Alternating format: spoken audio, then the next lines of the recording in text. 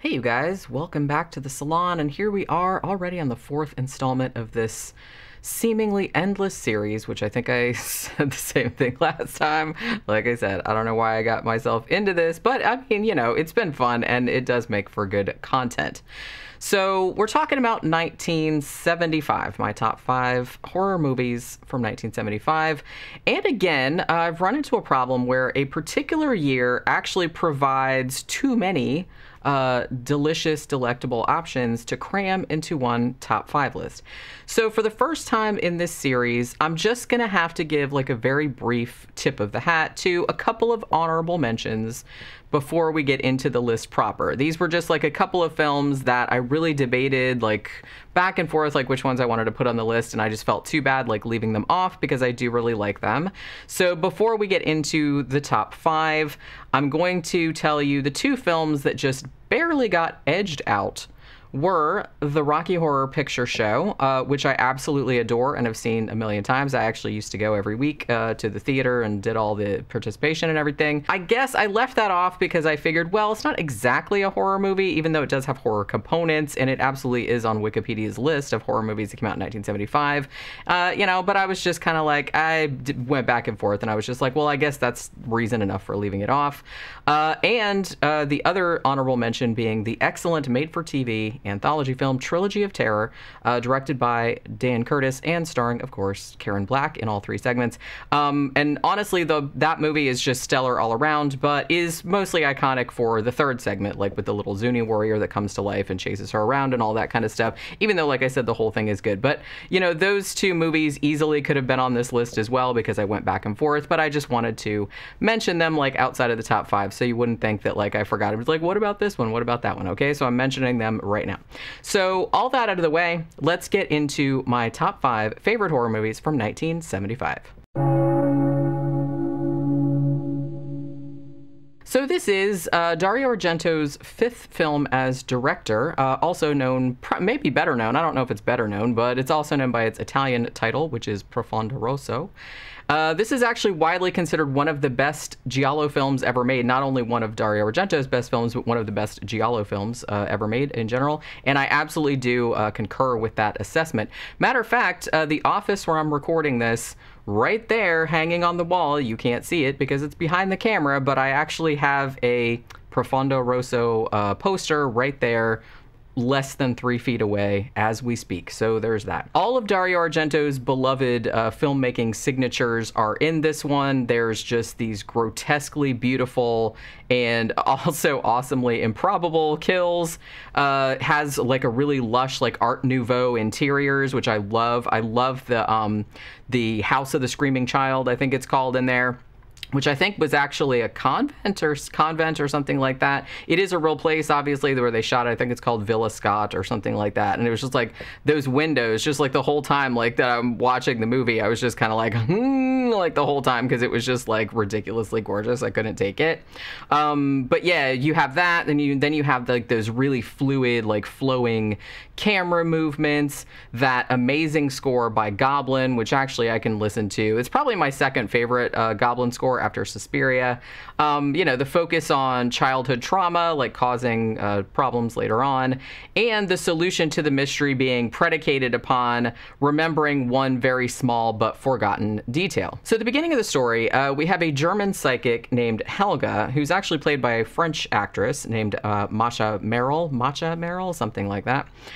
She's giving a performance in a theater when she, incidentally, I was going to say too that this scene where she's in the theater, like doing her thing, that's actually where David Cronenberg got the idea for the psychic kind of convention thing in Scanners. So I just thought I would bring that up. He's directly homaging this scene in this movie. So she's giving a performance in a theater when she senses that somebody in the audience is a murderer who is actually planning to kill again. Now, because the murderer overhears her saying that she could identify who this individual was, the killer later pays her a visit and chops her up with a meat cleaver and like kind of, pushes her out the window and like breaks the glass and like kind of like severs her neck or whatever. So happens, though, that her upstairs neighbor, who is an English pianist named Mark Daly, who's played by David Hemmings, He was out in the street, kind of coming home after a night out, and he's hanging out with his friend Carlo. Now, Carlo is actually played by Gabriele Lavia, who was also in a couple of other Dario Argento movies. He was in Inferno, and I think he was in Sleepless, too, like much later on. So Mark, the pianist, he sees the murder in progress, like through the window, and rushes up there to help her, but by the time he gets there, of course, she's already dead. Now, while he's looking out at the street from the woman's apartment, like from the broken window, he sees a person in a brown raincoat walking away from the building and presumes that this was probably the killer. That's what he tells the police. A seemingly inconsequential detail keeps bothering him, though. When he saw the murder from the street, he could have sworn that he saw a painting on the wall of the apartment. But when he went up there to help and to talk to the police and kind of walked around the place and stuff like that, the painting that he saw evidently isn't there or isn't in the place where he remembered it. Like, he doesn't see it in there anywhere. Now, he tells Carlo about this, and Carlo, who's drunk at the time, he hypothesizes, oh, the painting was probably removed because it represented something important. And over the course of the movie, Mark kind of gets more and more obsessed with discovering the significance of what he saw and determining who the killer is. And in this endeavor, he is ably assisted by a journalist named Gianna Brezzi, who is actually played by Daria Nicolodi. Now, she, I believe, met Dario Argento on this film, or when she auditioned for it, and obviously, became romantically involved with him not long after. She would later co-write the screenplay, again, of course, for Argento's classic Suspiria from 1977, and she would also appear in several more of his films. They actually separated in 1985, but I think the last movie that she did with him was Opera from 1987, so they still had like a working relationship after that. So, I mean, of course, because it's Argento, the visuals in Deep Red are stunning, but I really, really like the murder mystery here. It's very, very intriguing, and it just kind of pulls you right in. The kills are just like way over the top and so awesome. I read somewhere that Dario he's like, well, most people don't have the experience of, like, for example, being stabbed or shot. So a lot of the kills in this, he wanted to make it violence that more people could relate to. So to that end, like, one guy in there, like, the killer comes in and smashes his teeth, like, repeatedly against various corners of furniture, like, and it's like so, like, visceral. I was just like, oh, I forgot all about that. It was like, so it looks so painful. So yeah, and then he gets stabbed in the neck too, but that happens beforehand. And, like, I love the scene too, like, prior to that happening, you have that weird, like, proto jigsaw kind of thing where, like, this mechanical doll kind of, like, walks into the room and he's just like, what the fuck? It's just, like, such a what the fuck moment. I love it. But yeah, this guy gets his teeth bashed all over. One of the victims gets dragged behind a garbage truck for several blocks with his head bouncing off the curbs and stuff like that. Then the garbage truck guys find out, like, they're like, oh shit, there's a guy, like, stuck on the back of the garbage truck, and then they stop, and then a car comes and runs over the dude's head, and it's just like, it's like too much. It's too much.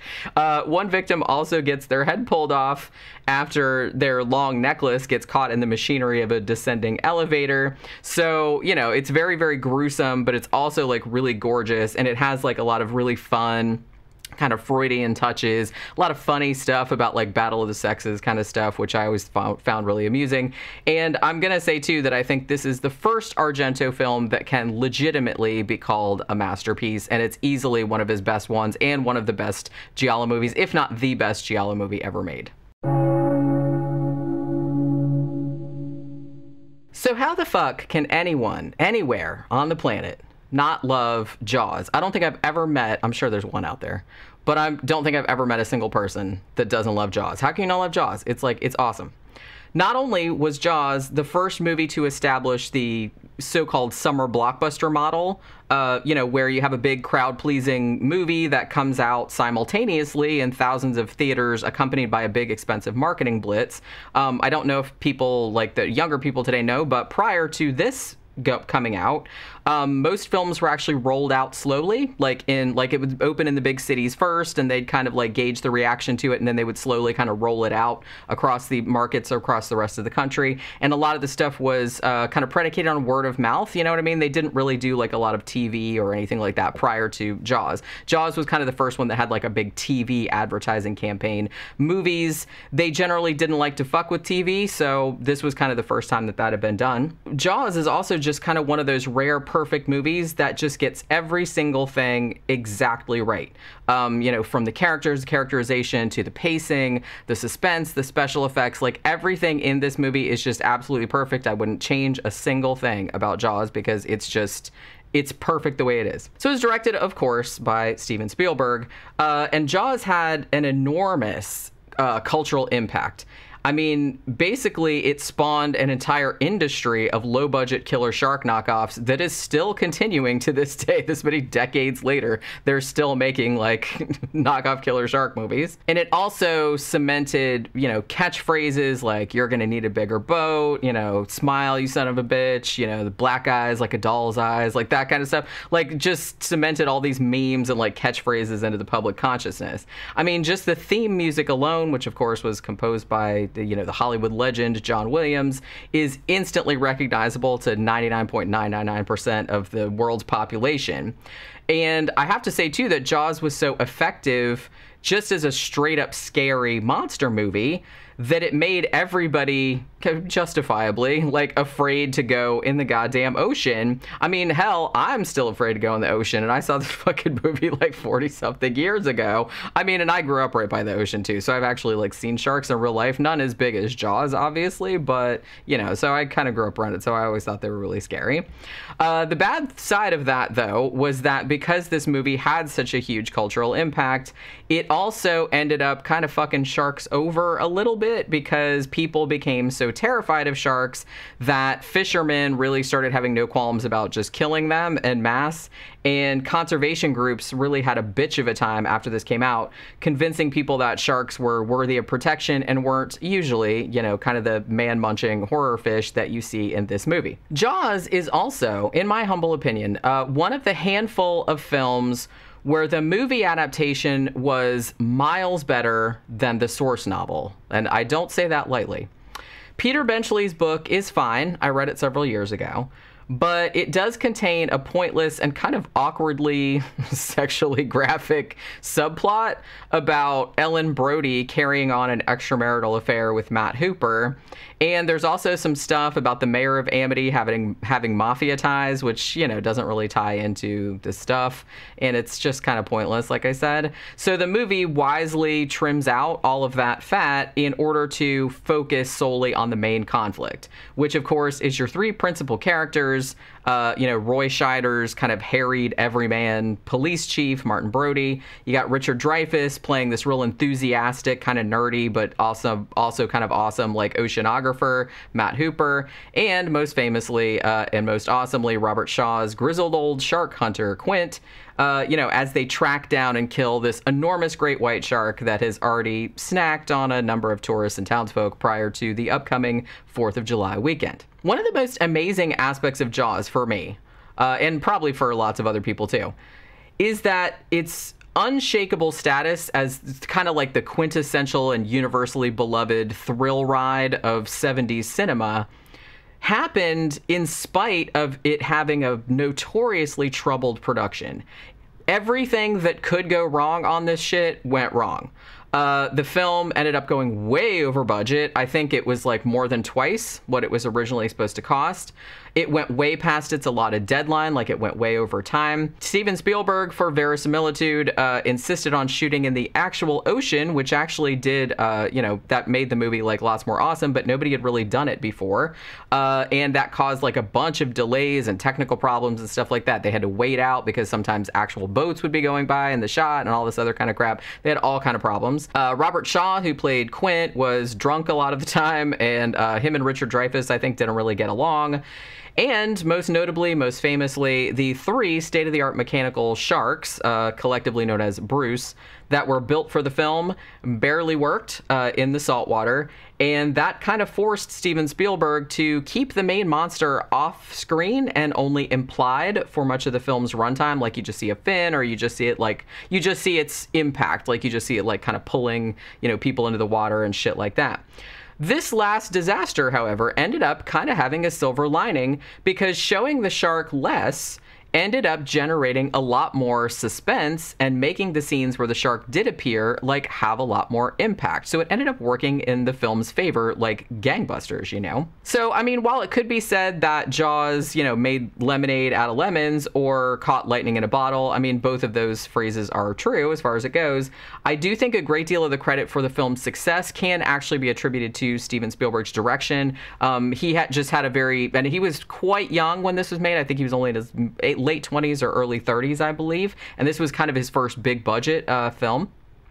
But he had that confidence, and he had a real creative way of working around all the problems, and ended up producing something that was really, really special. Big props also have to be given to the 3 main actors in this film, who, I mean, they're just the heart and soul of the story. They just bring such a fantastic dynamic to their character interactions. And so they made the scenes that didn't even have kills or the shark in it or anything like that were still really, really entertaining, just because these 3 guys playing off each other was just so fun to watch. I mean, Jaws is a classic, and it's a movie that everybody needs to see at least one time.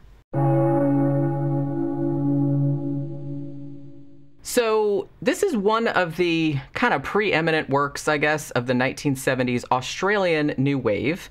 This is Picnic at Hanging Rock, directed by Peter Weir. Now, this is a very eerie, dreamlike kind of film. I don't even know if it's not really straight up horror. It's kind of more like a mystery, but it's just kind of I don't know. It's a weird, I don't even know what genre I'd call it. It's just this real enticing mystery that really kind of refuses to be solved. It's an inscrutable enigma that defies easy analysis. It's based on a similarly cryptic 1967 novel by Joan Lindsay. And the movie Picnic at Hanging Rock is haunting precisely because it's so ambiguous and so open to interpretation. And I will say that I think its critical and commercial success, as well as its lingering legacy, I mean, the movie was very influential, particularly to filmmakers like Sofia Coppola, and it actually got a reboot in 2018 as a 6-episode miniseries. But it just goes to show that horror doesn't need to be overt to really kind of get under your skin and be super, super creepy. So the movie, as the novel did before it, hints that it was based on true events, though subsequent investigation has shown this to be very highly unlikely. It's set in 1900 in Victoria, Australia. And the story follows a group of young women at a boarding school, which is called Appleyard College. And it's sort of like a, Victorian era finishing school for proper young ladies. They teach them how to dress and walk and comportment and all that kind of stuff. Now, it's Valentine's Day of 1900, and the very stern headmistress of the institution has planned a day out for the students. They're going to go on this pleasant afternoon picnic to Hanging Rock, which is a nearby geological formation. So most of the girls go out on this trip. The one troublemaker named Sarah is forced to stay behind, and they get chaperoned there by 2 other teachers. Now, nothing much seems amiss at first, though one of the chaperones, who's a math teacher named Miss McCraw, and the buggy driver who brought them there, whose name is Ben Hussey, they both note that their watches have inexplicably stopped at 12 o'clock. Which kind of hints at maybe some possible paranormal shenanigans afoot. Other than that, the day kind of passes very languidly. Everyone's just kind of hanging out in their chairs and reading and whatever. But then 4 of the girls, whose names are Miranda, Marion, Irma, and Edith, they decide to go explore Hanging Rock, go climb up on it and stuff.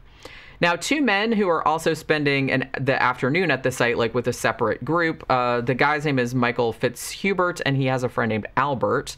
They actually see the girls as they cross the stream, like on their way to the rock or the monolith. So the girls they shuck off their shoes and their stockings and everything like that, because, you know, they have Victorian era, it's like, you know, very impractical, like clothing on, corsets and the whole deal. And they start climbing up on the rock. But then they start experiencing very, very odd phenomena. Like they sort of fall into this trance-like sleep near the summit. And not long after they wake up, three of the girls wander into this kind of like crevice in the rock and are thereafter never seen again. Now, the fourth girl, Edith, doesn't go in there, and she's freaking out. She's like terrified. She runs down to tell the others about like the three girls disappearing. And after the party arrives back at the school, it's also discovered that Miss McCraw, the math teacher, she's also vanished, though Edith actually remembers seeing her climbing the rock, wearing only her underwear for whatever reason, and also recalls seeing this really weird, like reddish cloud. So the rest of the movie basically details like the aftermath of this bizarre disappearance, both in regards to Mrs. Appleyard and the other girls at the school, and also with the obsession that develops with Michael Fitzhubert, because he pretty much, since he saw the girls before they disappeared, he becomes determined to figure out what happened up there, like where they went. So now through his efforts, one of the girls, Irma, is eventually found alive, but she actually can't remember a goddamn thing and thus cannot be any help in the investigation. And there's also like a lot of weird stuff where they never do find her shoes, but her, you know, her feet aren't cut up, like she doesn't have her corset on, and there's like all kind of like weird hinted like what might have happened to her, but she doesn't remember anything. So the movie actually leaves the mystery of what happened at Hanging Rock and where the girls went completely unresolved. And this really frustrates some viewers still to this day. But honestly, to my mind, the ambiguity only makes the whole thing that much creepier, because in spite of the, I don't know, like the ethereal unreality of the film as a whole, a lot of real life disappearances end up just like this, with people seemingly vanishing into thin air without a trace, and there's just no clue to their whereabouts ever being found. You know what I mean? So it's just kind of like realistic and unrealistic at the same time, which I find really fascinating. The movie actually does give sort of tantalizing hints that the girls maybe possibly wandered into some sort of alternate dimension or like a time rift, like maybe there's some overlapping timelines or something like that. There are also some thematic elements suggesting a conflict between the real buttoned-up sexuality of the girls and the unpredictable wildness of nature, because there is some hint that a couple of the girls are kind of like romantically interested in one another, so there's that kind of thing too. And there's a mirroring conflict also between the largely, I guess, colonialist, like British characters and the indigenous myths surrounding the rock, like the indigenous people that live around there and have like their own myths about it. But these things are just hinted. They're just suggestions. They're just little wisps that are kind of like waved in front of the viewer.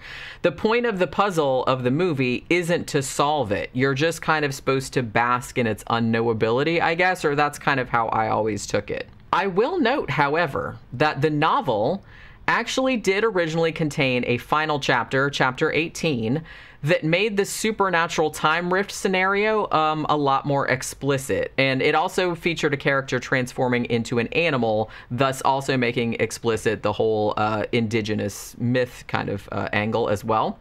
Now, at the publisher's request at the time the novel came out, it was left out of the original printing and only later saw the light of day. I believe it was in 1987. They actually released it as a standalone book, which is called The Secret of Hanging Rock.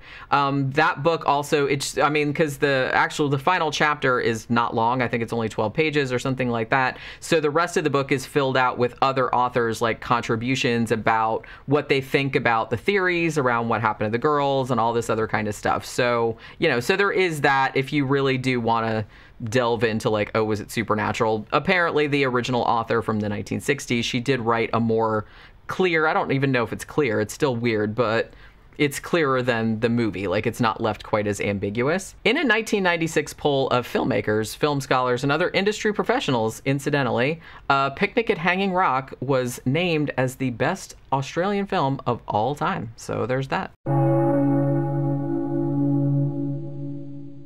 So you guys probably know I've always been a big fan of David Cronenberg and his kind of particular brand of filmmaking, which a lot of his stuff I think kind of juxtaposes this real clinical, soulless, corporate kind of framework against this real icky, squicky, like grotesque body horror that's like really squishy.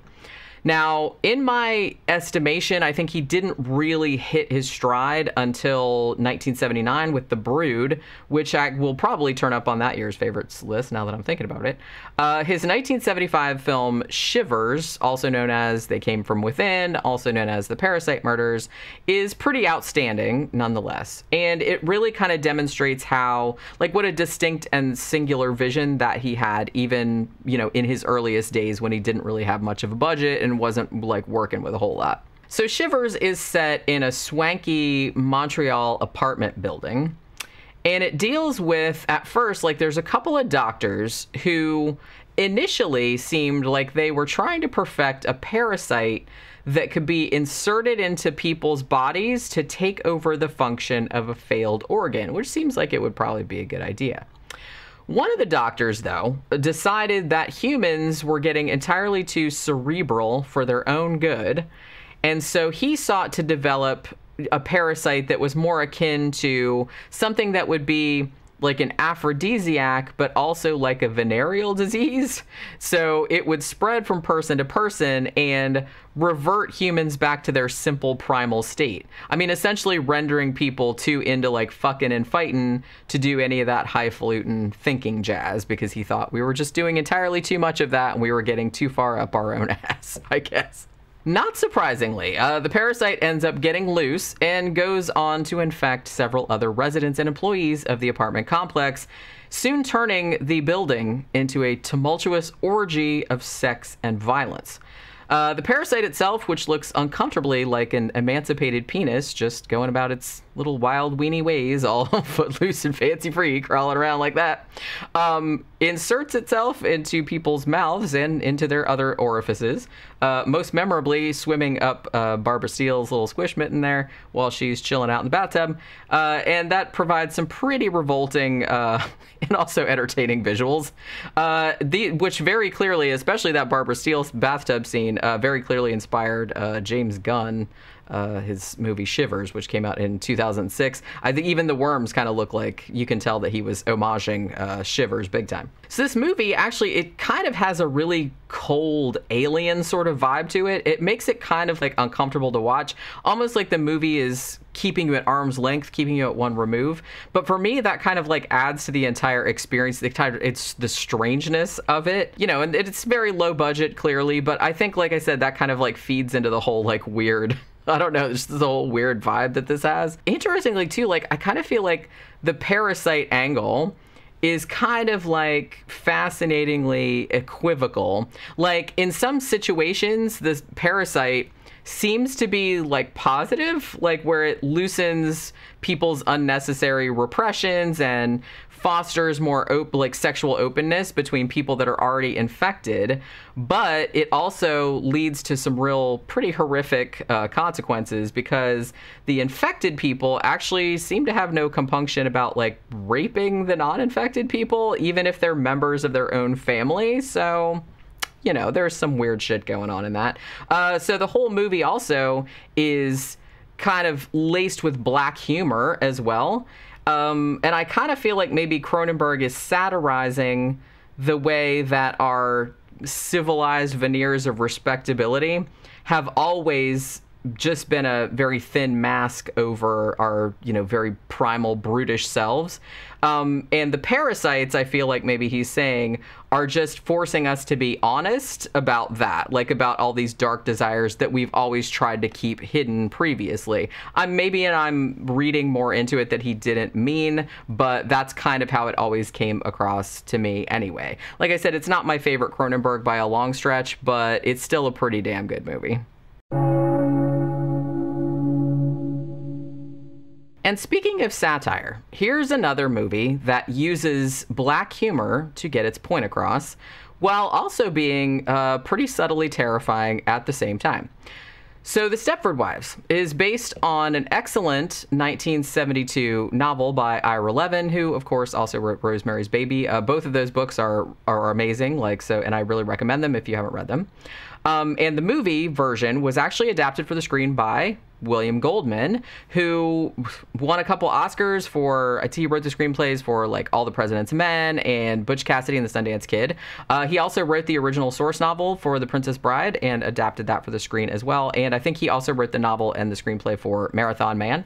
So, you know, it's a fucking big deal, you know what I mean? He's written like so much classic shit. And I will say too, I think The Stepford Wives is another one of those movies that has seeped so far into the cultural fabric that even people that have never read the book or seen the movie are almost guaranteed to know what you mean when you compare someone to a Stepford wife, which is like, ooh, am I in Stepford? Like, most people will know exactly what you mean, even if they haven't even seen the movie. So I just feel like it's really like ingrained in the cultural fabric at this point. Now, some critics at the time that this came out actually decried the movie for kind of making fun of the women's liberation movement, but I'm going to completely disagree with that. In my view, the film was doing no such thing. In fact, I think it was doing exactly the opposite of that. If anything, I think The Stepford Wives is satirizing the men characters of the piece, like not the women, because it's saying essentially, at least in my interpretation, that the men in Stepford are so frightened and emasculated by their liberated wives being on equal footing to them that they'll go so far as to kill them and essentially like replace them with sex bots that will only look and act exactly as the men want them to. I mean, this is a horror story after all, and I think that the horror part of it comes from the audience sympathizing with the women because their identities are being like brutally snatched away from them because, you know, simply because the men in their lives can't stand for them to have interests or thoughts of their own and just want to mold them into their own, you know, what they want. So to me, it's making fun of the men more than the women. So I don't really know like why anybody got the idea that it was satirizing the women's liberation movement, because it absolutely was not. So the story centers on a woman named Joanna, who's played by Catherine Ross, and she's an aspiring photographer. She's got like a couple shows and stuff like that. She has a husband named Walter and a couple of kids. I think they're both girls. Now, at Walter's urging, the family moves from Manhattan to this very idyllic-seeming enclave called Stepford in Connecticut. Now, Joanna is a city girl, so she's not really all that enthused about leaving her life in Manhattan, but, you know, she loves her husband and she's willing to give suburban life a go. Once she gets there, however, she finds she has very, very little in common with the women of Stepford.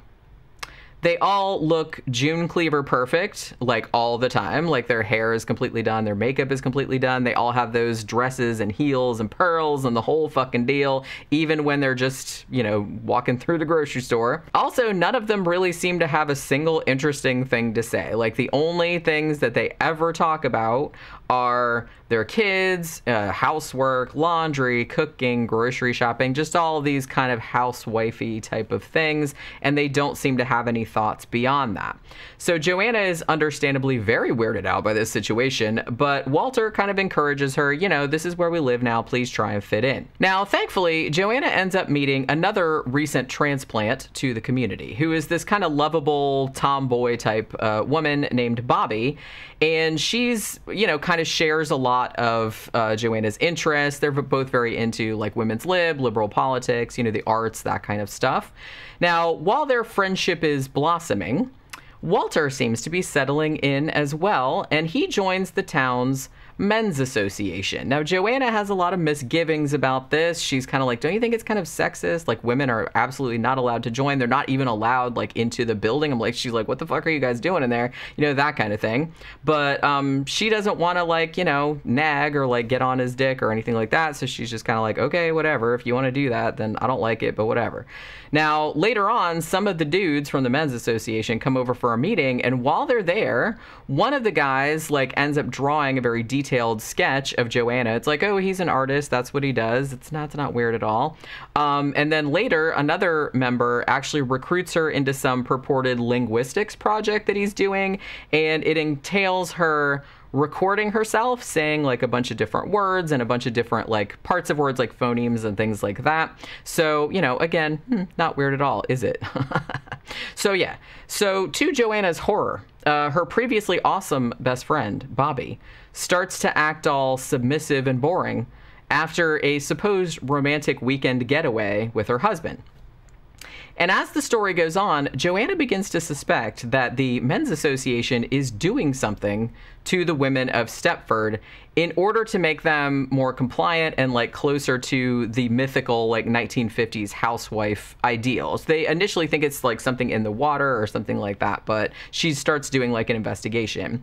But of course, you know, nobody believes her, and Walter gaslights the shit out of her, but it turns out it's even worse than she imagined. The men aren't giving their wives some drug to make them more obedient. They're straight up murdering them and building lifelike robots of them as replacements. So although this movie is funny, the humor is very dark and really kind of only serves to emphasize the very chilling nature of the premise. Besides that, the fact that, spoiler alert, Joanna doesn't escape and is assimilated into Stepford in spite of her best efforts makes kind of like a devastating statement about the difficulty of fighting back against these kind of retrograde attitudes. I mean, maybe the Stepford Wives is generally scarier to women than it is to men. I'm not really entirely sure. I've never done a poll or anything like that. But I mean, personally, I think it's one of the most unsettling films of the 1980s. And, you know, even though it doesn't seem scary on its surface, like the implications of it are very, very scary to me. I would advise skipping the 2004 remake, though. It seemed to have missed the point of the entire story and was neither scary nor funny. And it was just kind of a big, dumb, empty spectacle with nothing really substantive about it. I think I saw it in the theater just out of curiosity, but I just remember really, really not liking it and thinking it was stupid. But, you know, so there's that. But the original from 1975 is dynamite, and the novel is great too, and I would also recommend that very highly. So thank you very much for coming along on this next step of the journey. Hopefully you're enjoying this ride as much as I am. If you are, please stay tuned for the next post, which of course will cover 1976. And as always, thanks for dropping by the salon. Remember to like, share, and subscribe if you like this content. I'm really trying to, you know, kind of make this channel like get bigger and all that kind of stuff. Also remember to visit scaresalon.com, where there's a whole bunch more written content, book reviews, movie reviews, all kind of stuff like that that will keep you entertained for hours and hours. And that'll do it for this installment. I will see you guys on the next one. Bye.